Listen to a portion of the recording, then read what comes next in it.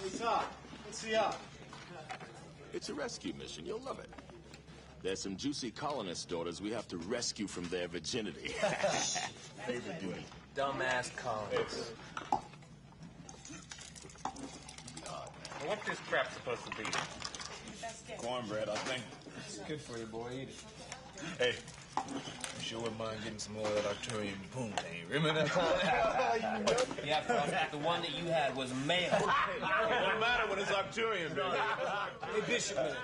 Do the thing with the knife. Please. Come on, Yeah, do it, man. This is great. All right, Check this out. I don't want to see that, man. Come on, man. All right.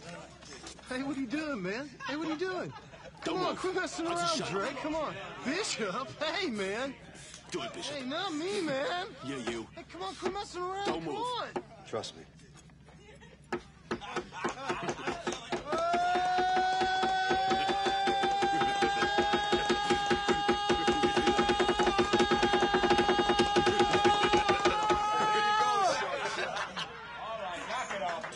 Thank you.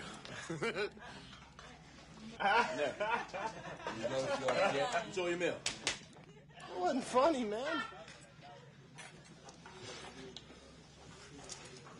Lieutenant Gordon? Mr. Burke? Yeah. Looks like the new lieutenant's too good to eat with the rest of us, Grants. Boy's definitely got a corn cob up his ass. Thought you never missed, Bishop.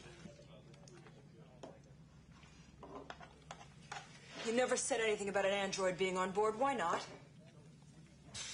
It never occurred to me. It's just common practice. We always have a synthetic on board. I prefer the term artificial person myself. Right. Is there a problem?